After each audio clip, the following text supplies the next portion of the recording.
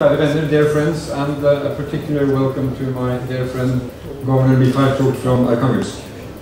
Леди и джентльмены, уважаемые гости, и особенно я хотел бы приветствовать моего друга, губернатора Архангельской области Михальчука.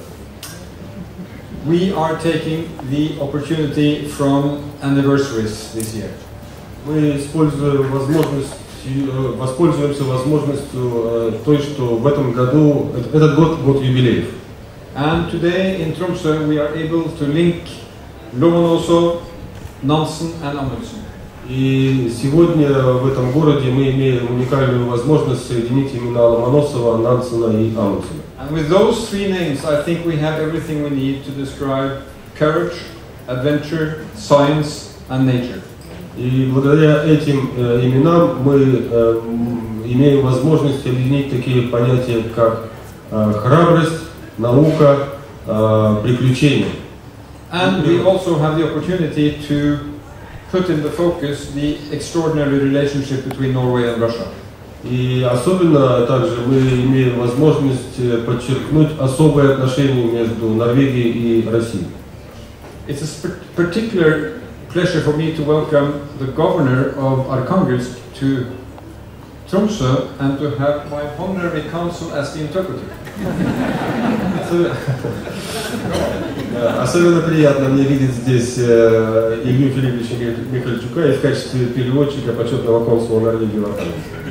And the Honorary Consul is a very able man.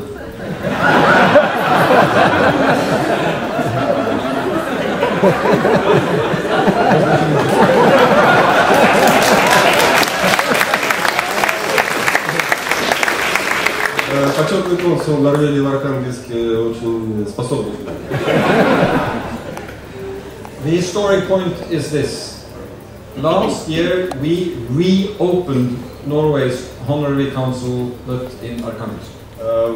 Важная вещь важность заключается в том, что в прошлом году мы вновь открыли консульское представительство в Архангельске. We closed a chapter of a closed Consulate General from 1938 till 2010.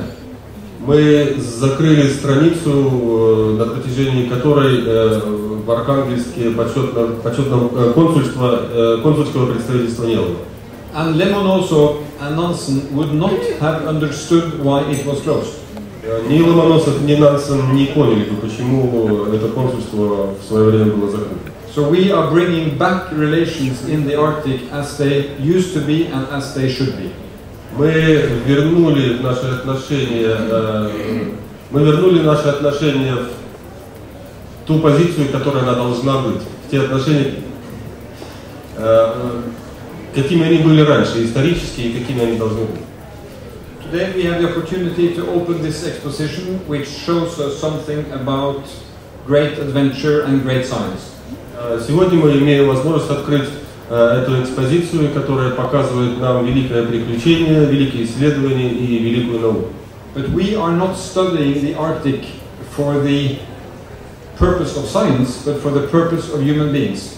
Но в Арктике мы работаем не для того, чтобы заниматься просто наукой, но для того, чтобы людям здесь было хорошо. And we can draw a long line from the spirit that drove these two tremendous persons till today's researchers, the young ones who we just have met, who are preparing us to face the century that we have entered in the daunting time of climate change. И мы можем провести вот эту историческую параллель, эту историческую линию с давних времен, с времен, когда жили эти великие люди, до настоящего времени, и передать ее молодому поколению, которое сегодня выступало. And my message at this opening is to say that this is something that Norway and Russia have to face together. И мое ощущение в том, что вот это нечто, что Россия и Норвегия должны делать вместе. Because we are neighbors. Потому что мы соседи. Because we are facing the north. Потому что мы обращены на север. And because our people depend on the resources in the north. И потому что наши народы зависят от тех ресурсов, которые находятся на севере. And because we, just as Lomonosov and Nansen, have to bring to the broader world attention the news about what is happening here. И потому что мы, как в свое время Ломоносов и Нансен, должны донести до человечества важность, значение этого нашего региона. So I am pleased that today we can see closer political cooperation and coming together of Norway and Russia. Я рад, что сегодня мы можем продемонстрировать еще более тесное сотрудничество между Норвегией и Россией.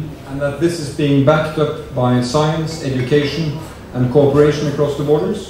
И это сотрудничество подкрепляется наукой, образованием и сотрудничеством через границы. And it is with this spirit that we should view this exposition, and it gives me great pleasure from the Norwegian side to declare it open.